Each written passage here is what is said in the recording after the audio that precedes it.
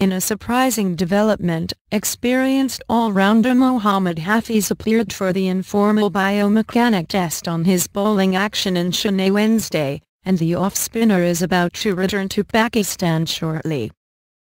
A PCB spokesman said it would take a couple of days to receive the result of the test. Reports on online.Hafeez was scheduled to appear for the test before the International Cricket Council-accredited lab in Chennai on January 3. Hafeez underwent the test Wednesday and now he was about to return to Pakistan.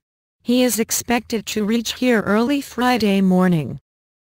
The Pakistan off-spinner had left for Chennai on Tuesday. The PCB had not received the report of the test, which is important for Pakistan in deciding Hafeez's World Cup fate.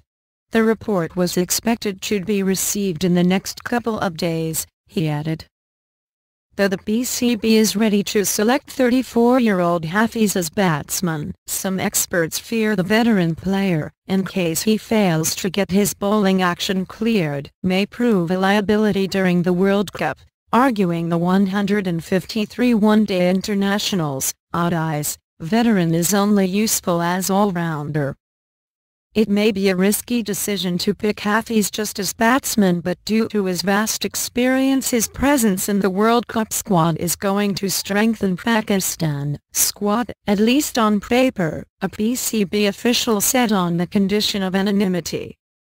Yes, as an alternative of Hafeez, we can select Azhar Ali, who can also bowl, and we may also ask another opener Ahmed Shehzad to also bowl, as he has the ability to do so. But still the matter is revolving around ifs and buts, the official added.